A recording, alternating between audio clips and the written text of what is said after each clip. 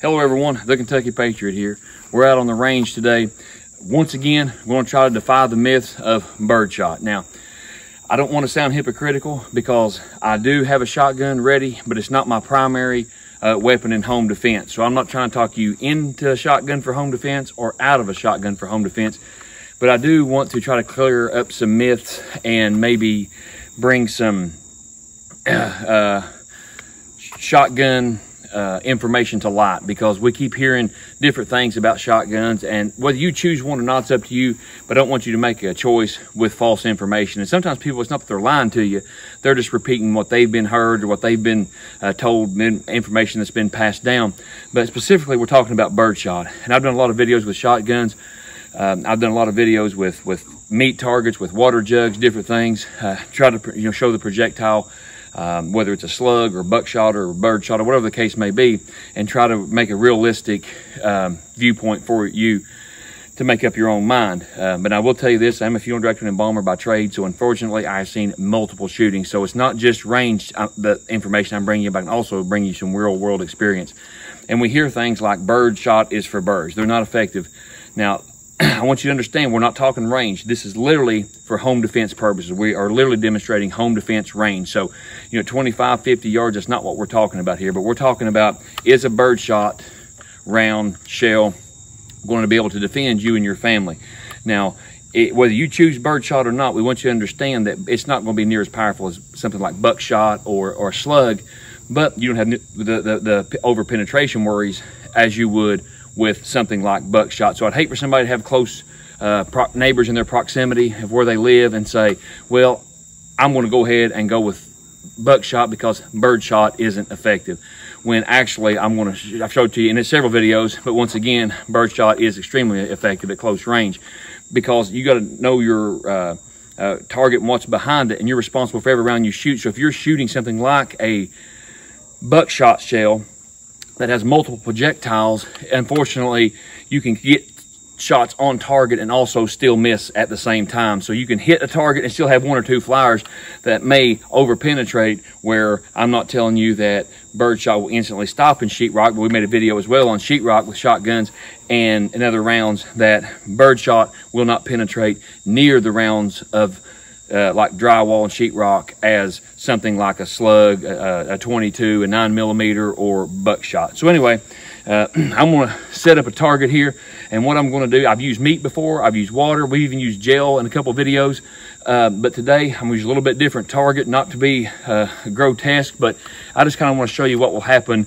if there's a round object that's about this big around, that's hard, that can represent different things, versus a birdshot round out of a shotgun. We'll try a couple different rounds and maybe hopefully enlighten you on what actually a birdshot shell out of a 12 gauge is capable of.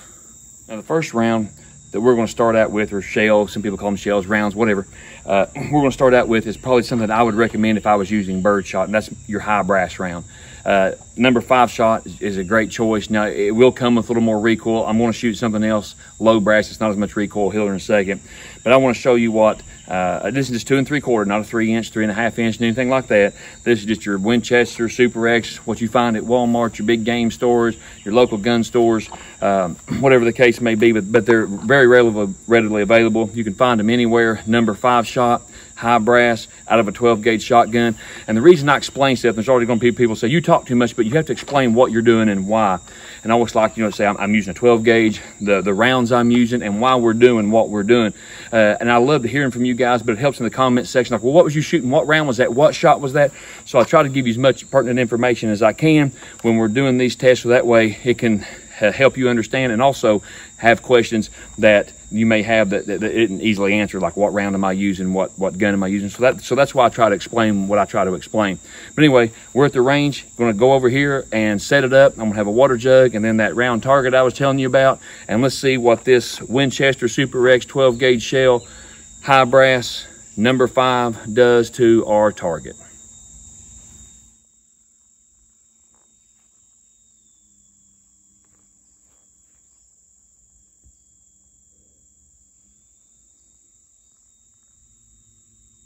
It's extremely hot and humid. But we're about to cool things down here. Mr. Coconut, let's see what happens here, bud.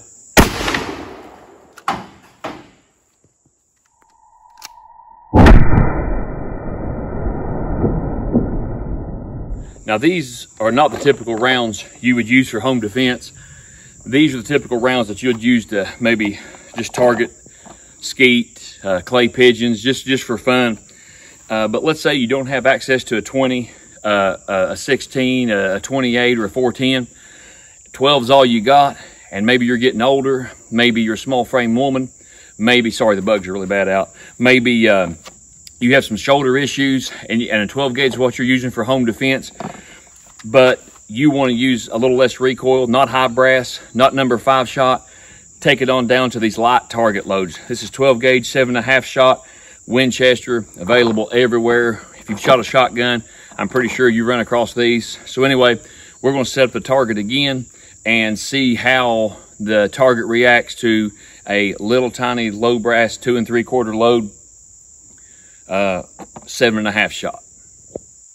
Now I totally realized I could get closer. I can move, back a few steps, but ultimately I'm just trying to get a reasonable distance, because when you're in your living room, you're not going to be against the wall with your back against the wall and him standing against the perpetrator standing with his back against the wall either. It's going to be a quick engagement. There's going to be movement. They're probably going to be running or charging.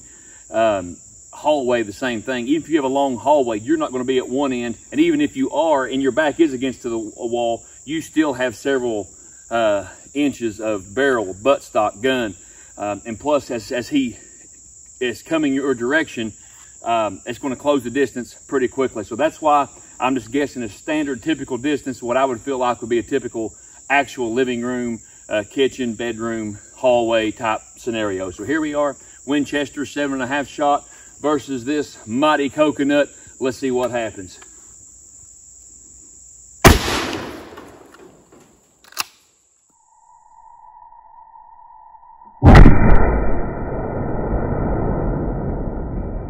In Kentucky, we drink coffee year-round, sweet tea year-round. So if it's 100 degrees or it's 10 degrees, we still have coffee and sweet tea on the menu. So anyway, when we do these videos, it's not to be standoffish, it's not to be a know-it-all.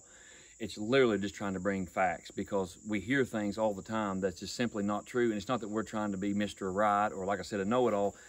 It's just that we want to bring relevant information that when you make your decision of how to best protect you and your family, you're getting the best possible information, not what Uncle Louis said, not what your buddy's dad's friend's neighbor's catfishing buddy told him, but literally real world experience that you've seen for yourself on video. And if you can get to the range, I urge you to test these rounds for yourself, whether you're using a shotgun, rifle, pistol, whatever the case may be, your EDC, you test the rounds for yourself. But one of the main reasons that we do the ballistics testing like we do, one, we enjoy it, but two, there's a lot of folks that have said, thanks, because we can go to a range, a public range, or we have an indoor range we can go to. They live in maybe a more rural area, or urban area, I'm sorry, and they don't have access to a range like this where they can shoot meat targets, where they can shoot ballistics gel, where they can shoot fruit, where they can shoot coconuts, where they can shoot wood. All the tannerite, the targets that we've shot over the years, they don't have access to that. So watching a video, seeing it happen right before your eyes is a very good indication of what a round is truly capable of. And I'm not trying to be gruesome and compare that coconut to anything gruesome, but it makes the point. You know what I mean? I'm not trying to be vile or gruesome in any way, but it makes a very good point that even with those little low brass target rounds, a 12 gauge shotgun is very capable. A lot of you mentioned cut shells. I have done cut shells videos. Now, the reason cut shells, I like them, and the main thing with them is that'll help you with distance. Now, birdshot spreads out really fast, especially the small shot, and at range it becomes ineffective really quick. And what a cut shell can do, if you don't know what a cut shell is, go back and watch my video on cut shells. But it sends one projectile down, it makes a slug. It's a poor man's slug is what it's called. But if you want a single shot, and they're very accurate, or if you want a projectile to go down range, a cut shell is great. But even a lot of people say, well, birdshot for home defense, you need to cut the shell. Well, not really, because at that range, the birdshot hasn't spread out and dissipated. It still comes out in one big power punch. So Definitely cutting the shell is not necessary for home defense. Like I said, if you want to do it for range, you know, you are going to shoot 25 yards, then yeah, do a cut shell. But other than that, your birdshot, home defense range, 12 gauge shotgun will absolutely protect you and your family. If you're worried about a 20 gauge, I didn't have a coconut, but I did do some 20 gauge videos. I think some water jugs, and a while back we've done some with meat targets. Like I said, I have no stock in birdshot shotguns. I don't care if you use one or not, but I'm just trying to bring you information that will prove to you and show you that if you do pick birdshot, you don't have to worry about it not doing the job.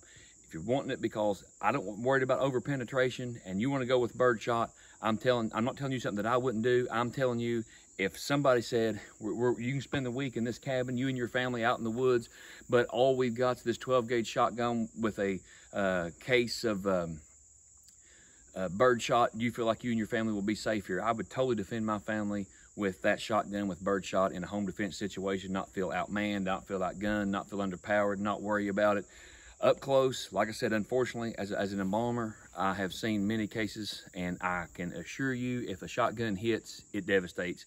Kind of like Ivan Drago from Rocky. What he hits, he destroys. Shotgun's pretty much the Ivan Drago, Rocky IV of the gun world for home defense. May God bless you. Wish you and yours the very best. Would you do me a huge favor? Would you like, share, and subscribe? I'd really appreciate it. It means so much to us. I'm not here to sell you anything. I'm just here enjoying the great outdoors with my family. And please, please, please like, share, and subscribe. Check me out on Instagram, Facebook.